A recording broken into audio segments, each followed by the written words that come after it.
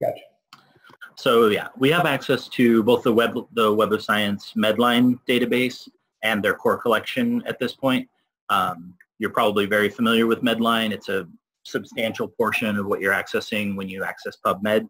PubMed is the Medline database, which is exclusively health and medical science journals, plus some other resources that make up PubMed.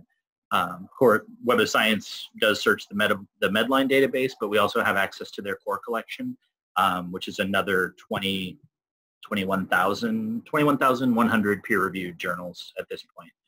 Of course, that number is constantly increasing and fluctuating back and forth, but the core collection is quite broad. It covers 250 subjects in sciences, social sciences, and pretty much across the board. So while there are dedicated collections for other subjects, this one is quite broad in its coverage. In order to access Web of Science from the library's homepage, this is the library's website at library.usa.edu. All you need to do is go to Resources and Databases, and hit this Resources drop-down menu, and then select Databases, and that'll take you into a list of all of our most used databases and all of the databases that we have divided up by subject here. So Web of Science is accessible right here, but you could also go into, or I'm sorry, it's under multidisciplinary. So there's a couple different ways to access it, but through multidisciplinary, or because it's one we expect to get such common use, there's a quick link right there at the top. I kind of like to contrast Web of Science with other databases by saying that other databases are pretty much centered on the article as their main kind of piece of data. Web of Science does a lot of work to catalog all of the associated metadata with regard to an individual article, publication, researcher, institution. So whereas some databases focus heavily on the article as the sort of item of interest, Web of Science is looking at all of those individual pieces of data. And what I'll talk about here in a bit is how that enables you to do improved analytics of your search results. So it functions like any other database in that you can do a basic search, say on pain management, and get your medical journals listed from whichever collection you're searching, and then link into the University of St. Augustine Library to access the article. It will display if there's a free full text available from the publisher here as well. So in that sense, it functions as any database that you might be familiar with, very much like PubMed or EBSCO or any of the databases that the library provides. But they're paying so much attention to the details of the metadata that it enables you to go in and analyze that much deeper. So that's going to be the second portion of this talk is getting into those analytics to some extent. The other thing that separates Web of Science is the ability to search citation records. So they essentially catalog the entire reference list of any article that's listed in Web of Science, and you can do a cited reference search and use that as another stepping stone to establish other research. You might be familiar with something like that from Google Scholar, where you can see which papers have cited a particular paper, or which papers that paper cites. So you can go in both directions, from the article to articles that have cited it, and to the articles that article cites, if that makes sense. But just for a quick demo of the basics of this, you can choose from the databases. There's a few additional databases that they do sort of throw in for free, apparently, but they're a little obscure, the Russian Science Index and the Korean Journal database. But generally we stick to the Web of Science Core or Medline, but you can also choose all databases. So one thing that I want to point out before we get into that is that you are able to create an account for yourself and sign in to manage your own saved searches and things like that. That's separate from just being able to access Web of Science through the library. So as long as you're accessing Web of Science through that library link that I just demonstrated, as long as you're accessing it through that, you'll have access to the database, to the full text, to everything. If you do want to go in, it's going to let me get my button. If you do want to go in and sign up for a special account with Web of Science, then you can do additional things that are tailored around that account in terms of managing your own reference lists and things like that. So just want to draw that distinction, because a lot of times somebody sees that sign in and thinks they need to sign in with their USA email in order to access Web of Science. You'll know that you're accessing it through the library and accessing the library's resources, because you'll have this big banner at the top here, and any results that do appear in your menu should have links to the USA library alongside those. So I pointed to those here. All you need to do if you're in to access the full text of a research article that appears in your list is click on this little button for the USA resources, and that will take you to a list of links where either where you can access it through the full text subscriptions that the library provides access to, or there may display here a link to request it through interlibrary loan, and then we'll of course be able to, as librarians, locate that article for you and then send you the PDF when we receive it. Sometimes when you're following through these links, this will take you to a list of the resources that the library has access to the full text through, but you may need to click on a couple of links to actually get to the full text. So it'll drop you to that list first, and then once you get in here, you should be able to access the full text. I mentioned previously, very often you'll see this free full text from the publisher, and that'll appear anytime that it's free, and we've configured it so that it won't appear, and this is I'm very thankful for. They've worked with us to keep it from appearing when clicking on it is only going to get you a paywall. So it'll only take you, that button will only appear if you're going to be able to get the free full text of the article from the publisher. So either one of those resources should get you the full text. If you're working with citation managers and want to export the citations from Web of Science, you can do that using this export button here. So you could go through and select any number of the articles from here, and then when you want to export those to your citation manager, you just choose that button and then select whichever citation manager you're using. Not everybody uses EndNote. We fully recognize that. I personally use a program called Zotero, but you are able to export under other file formats here, and that would take you to what you need. If you ever have any questions with that, we do webinars on citation managers, and we can spend a little more detail going into how you do that for each specific citation manager. But what that allows you to do is export the PDF and all of the data that you need to create your citations into that citation manager. And that's just that export button right there. Some of the interesting sort features, I think, in here. So right now we've got it being sorted by date, which is not uncommon at all.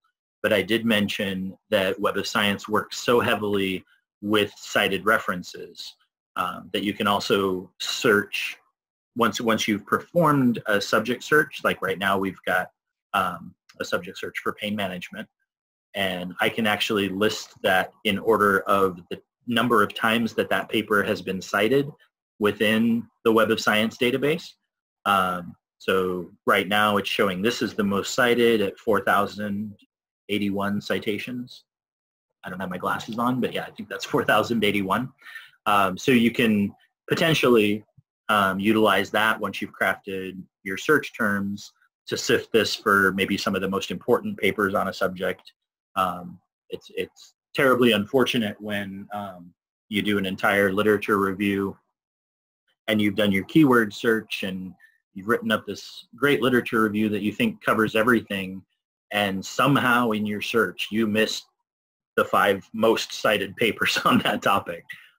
So I think this is a way kind of double check that for sure, but to also see some of the most influential, some of the most heavily cited, potentially most important papers that may be published on a particular topic. That said, just because a paper is cited, it certainly doesn't mean that that's the most impactful study. Some of the most cited papers in the history of science are bad science, and they're cited because as examples of bad science. Web of Science does a good job of trying to cull things like that out, but just I can't point to citations and let that slide without that comment. So did you have any questions, or Ryan, did you have any comments on anything that I've said so far?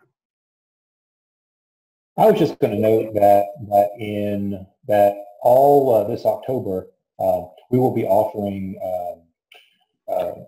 citation manager trainings, and the first one that's coming up is on October 12th, and I'll be going over Esoterro for that one, and then there'll be a follow-up, I think the following week, where we will look at EndNote, as well as how to sync up your online EndNote account with the desktop version of it. So I just wanted to kind of throw that in and give you a little bit of a preview of that as well. Sure. And since Ryan has mentioned that, one of the things that comes with the Web of Science subscription is free access to the online version of EndNote, which does have a somewhat different functionality from the desktop version, but the desktop version does require you, didn't mean to do that, does require you to pay a service fee to utilize. You can utilize this online, somewhat limited functionality version of EndNote at no cost because the library subscribes to Web of Science. But yeah, those maybe you can throw a link to the library calendar. Yeah, totally. That's citation managers. Just a last quick thing over here. I mean, this is common to most databases, but I think some useful things for searching and limiting your search, particularly when you're searching in a broad database that covers multiple subject areas. You can certainly limit on the years, limiting to the last 10 years or selecting particular years to filter out your research. But the Web of Science also lists research domains.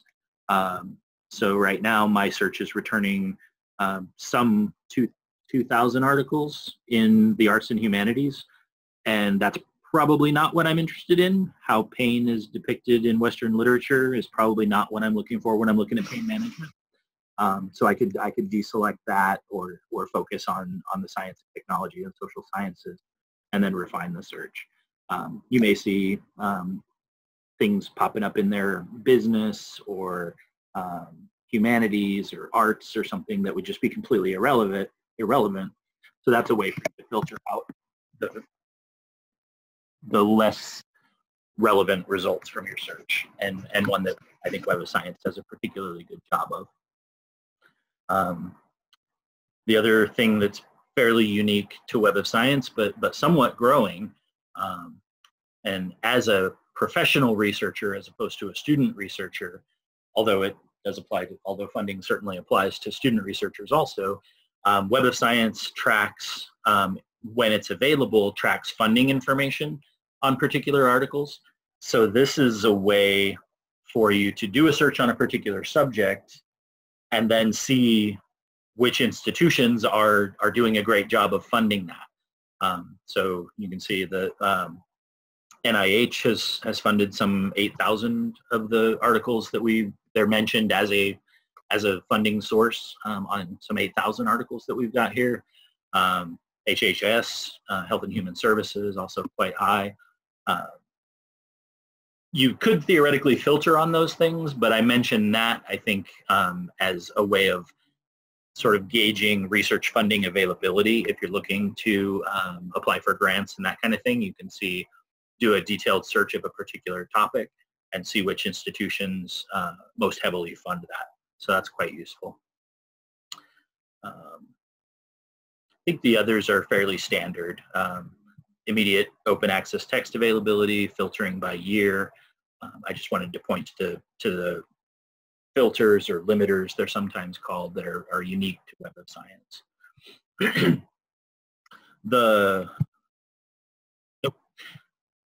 So next I wanted to kind of jump to the citation, actually searching on cited references. So this is what I mentioned, looking specifically at the reference lists and doing a search that way. So maybe I've been reading some amazing work by a librarian named Julie Evener, and make sure I'm doing this right.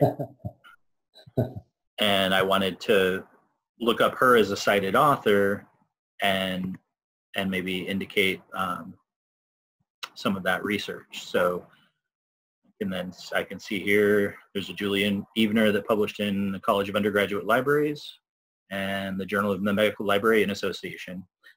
So I'm pretty sure that's our library director. Actually, I know it is, because I know both of those papers. But if you want to search cited references for a particular individual, then you can quickly and easily access the full text of that.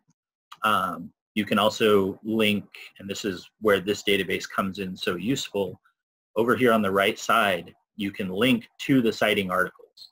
So you can search on an author or a title or a journal and see where those individuals are being cited. You can either link to the text of the article itself, or you can then click on these links over here, and now I've got all the papers that cited Julie's innovation article. So that's been cited in these two articles, but those could be very relevant to me broadening my search, particularly as I'm trying to bring a literature review more current. So I might be looking at older information and find this research that's been more recently cited that's citing some of the same information that I'm looking at. And then you can sort that by the number of times that they're cited, just like we did with anything else.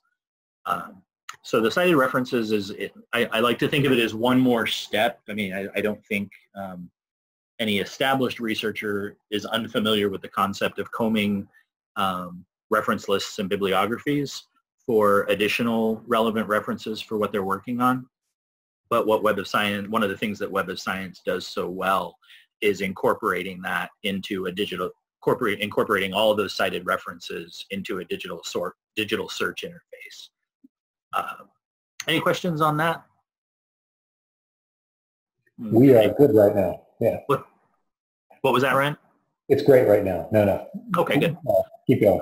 Yeah, Ryan's kind of monitoring the chat for me and letting me know if that gets out of hand and needs to be addressed. So, so the last thing I wanted to spend a little bit on, just back from the initial search screen, I'm actually going to mention this. I'm used to having some back or link to go back to my initial, like, start from scratch search, and I found it a little not anti-intuitive, but it wasn't where I was looking for it. You can always just click on the Web of Science text here to link back to the very initial search where you can choose which collection you're searching and put in your basic terms and everything. But because that didn't look like a button or a link or anything to me for a long time, I was searching for, how do I just go back to the main screen? Eric, I had the same thing happen to me as well. And I'm a seasoned user. I would say the two of us are both. And I looked at, and I could not figure it out for a few minutes, and I was like, oh, okay, I'll just click on. Yeah. Once I did, I kind of felt a little foolish, but yeah, it's sort of camouflaged as a background or something there. So anyway, what I wanted to, the next thing I wanted to talk about was the analytics, and I think this one is, there are a couple different ways to approach it, but one I think is more from a professional researcher standpoint of getting a sense of who's contributing to the literature, what topics are maybe related topics for interprofessional development or institutional funding and things like that that I talked about in terms of the limiters and the filters and things like that. But there's also a great tool called incorporated into their analytics that allows you to actually get an overview of that. So let's just go with, I don't know why I've got this in mind. I have a physicist friend who I'm going to utilize on this one. So this is a friend of mine that works at, oh, no way. I must have, probably because I just did physics. He's a physicist at UCSD who's a good friend of mine. Why is that not working? Oh, because it's topic, not author. So you could do a keyword search or a topic search any way you like on here. I'm just choosing that and doing it wrong because it's got to be Schwerko. I should have just stuck with my pain management, but I wanted to mix it up. Trying to get clever. Yeah, I know. And you try and do it on the spot, and then everything goes sideways. So this is just a typical results list. I've only searched on the author. I could do this as a topic. I could do this searching on the institution. Like I said, there's all of those data points that Web of Science brings together in the searchable interface. So this is a search on the author. I'll demonstrate this a couple of different ways. But I can create a citation report from that generated list. So by clicking on that, I'll get this sort of overview screen of everything that's in my results list. So this is essentially, given the search that I've done, this is essentially an overview of that author's page. If you're a faculty member and looking to establish your impact on the field, wanting to demonstrate that your research is being utilized beyond the walls of the institution, you can use this to incorporate data into whatever tenure promotional report you might be looking at. If you're interested in generating something like that for your tenure promotional report, I'm the guy that you would talk to. I would love to get in and help you really tweak out your application for promotion or tenure and get data like this pulled for you and incorporated into that report.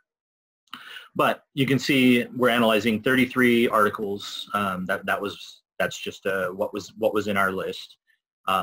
H-index is a citation indicator for how often that work is cited. So in this case, for that particular author, as we've specified it, he's quite heavily cited. I'm quite proud of him as a friend.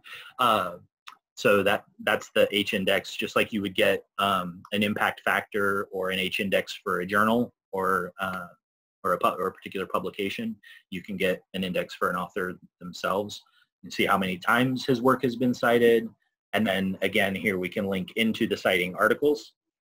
So of all the articles that he's written, we can see all the articles that he's cited. And we can go in and view that list and export that and pull those references as well. And there is also this without self-citations. So obviously, people are working on things that are, occasionally they will cite their own work. Web of Science also places a filter on, of all the work that's cited, which ones of those were not the author himself. And then they indicate that there. So some 15 times he cited his own work, but some 700 times others have cited his, apparently. So this is a really useful one, like I said, particularly for exploring, linking into citing articles, but also as a faculty member for demonstrating the impact of your research as it's recorded in Web of Science. There are other ways to do that as well, and we could certainly work together to bring a lot of those things together. But that's a very useful feature in Web of Science for individuals looking for application for tenure and promotion. The other thing that I wanted to demonstrate is the sort of article analytics, where we're going in and analyzing the articles themselves. So let's go back to pain management, just as a topic, not as an author.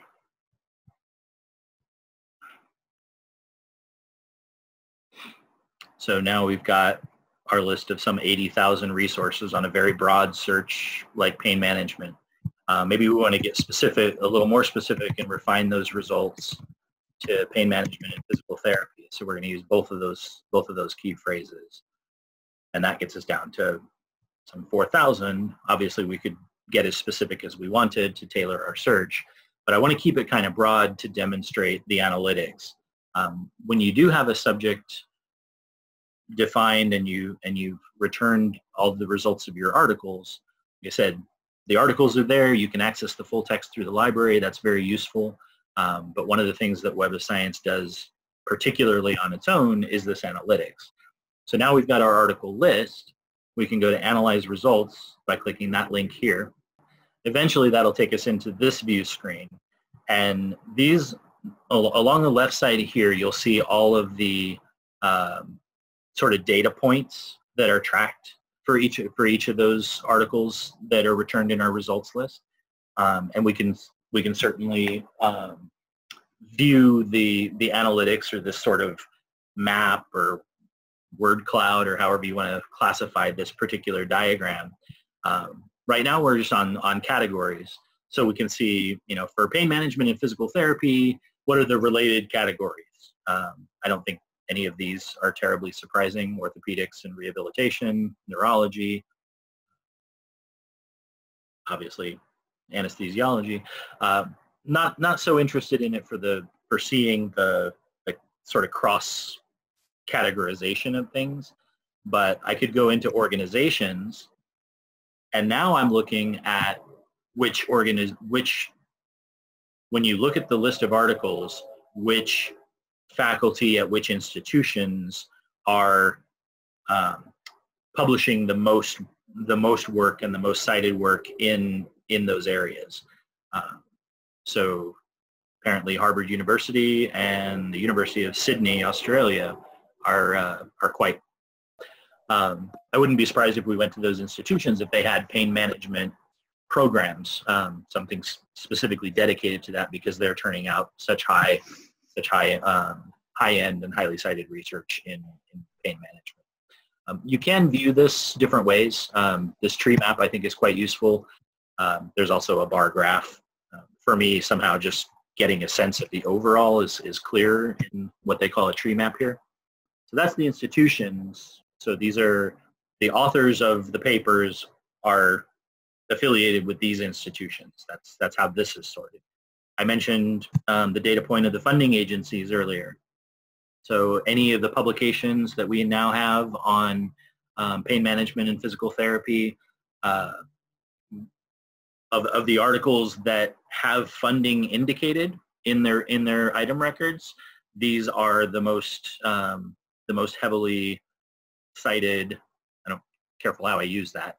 The most heavily affiliated funding agencies for the research in pain management and physical therapy. Just like I said with the filtering and things like that, this is a great way if you're looking for grant funding. Who is funding the most published research on a particular topic? This is a great way to get a nice condensed overview of those. Of course, that doesn't mean that they're going to fund your research, but it does mean that they're funding a lot of published research on that topic. This is maybe a little more for students or maybe new career professionals, but for a particular topic, I can search by source titles. And in this context, that essentially means which journals are publishing those articles. So if you're new to a field, you're a student, or you're a new professional in a specialty, you can come in here and do a particular search on a detailed topic and see which journals are publishing the most research in that. As a publishing researcher, if you did a quite detailed search, I've got pain management, I've got physical therapy on this search.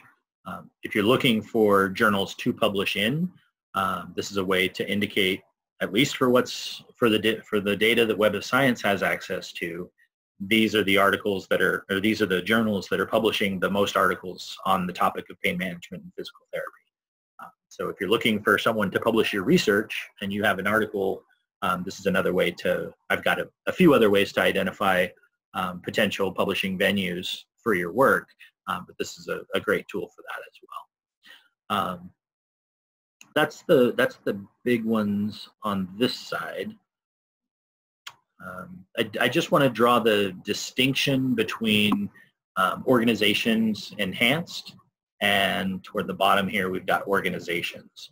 So I was just about to ask you about that, Eric. Yeah, thank you. Sure, no problem. So the difference between organizations and organizations enhanced is that organization enhanced kind of links all sorts of, all the sub-organizations. So all of the schools, the nursing school of the Harvard, if there's a nursing school at Harvard, the different campuses of the University of St. Augustine, the different institutes that might be affiliated with, like at UCSD in San Diego, there's the Moores Cancer Center. And the Moores Cancer Center might be a published organization, and that would come up when we search these. But the organizations enhanced would bring those all together under the umbrella of the umbrella organization. So here we have Duke University. If we were to dig in and look at that, then there's probably a School of Physical Therapy at Duke University that is then, sort of a sub-institution. So that doesn't come into detailed play, but if you're wondering what that distinction is, that's that. So the organizations are the individual organizations, and the organizations enhanced is the umbrella, bringing them all together under one. If we've got no questions, or if you want a little, we're a small group. We're totally open to going into more detail on a particular item or another. So please feel free to pipe in if you'd like to do that. Otherwise, I just wanted to demonstrate one or two other kind of associated things that come alongside Web of Science. One is I already mentioned. One I already mentioned was the the online access to EndNote. But there's also a program called Copernio. This is it's not particular to Web of Science, but it's incorporated well with Web of Science. It's essentially a plugin for your browser that allows you to more easily locate open access versions of a paper, whether that's an author manuscript or a preprint or an accepted manuscript, or even a final publisher version of an article. If it's available as an open access text, Copernio is one of the tools that are out there to allow you to do that. So you click the button there, and it installs as a plugin to your Chrome browser. I believe it does have to be in the Chrome browser. I don't know if they've got that developed for other browsers at this point or not. I haven't had a chance to check yet, but yeah. Yeah, I don't use other browsers, so I don't usually give that a thought until I'm aware of these things. Right. But you'll see that it runs as a little plugin. Right now I've got it up here on my toolbar. It's just a small K that runs kind of in the background. And I can show you how that works. So let's say I'm in Google Scholar and stick with our pain management. Let's go there.